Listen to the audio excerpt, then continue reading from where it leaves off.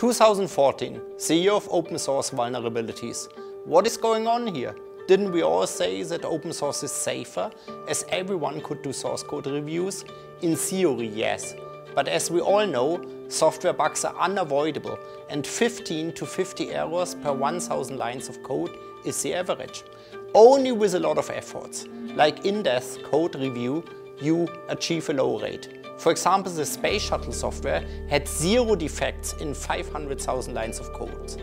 For a good reason. You don't want that such a thing blows up because of a software flaw.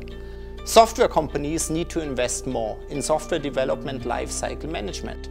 And developers using open source libraries should not just copy and paste, but take a close look at what they are using. It is their responsibility to ensure that their creation is solid and not easy to attack. By creating weak software, you are actually fueling an industry. The industry which trades vulnerabilities. These players sell vulnerabilities to the ones who pay the most, including governments. They don't inform the affected software vendors, but are driven by commercial interest, not by making software safer. It is in all our interest to kill this business model.